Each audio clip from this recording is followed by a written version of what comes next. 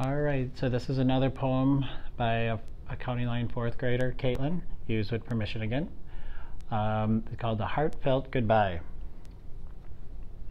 My hamster died on Saturday. I touched him and he didn't squirm or scurry. He was my friend who fixed my problems, always happy, like a performing clown with a caring smile. With just a look, he told me that I was loved, just like I loved him. Then he died without telling me. No sign, no warning.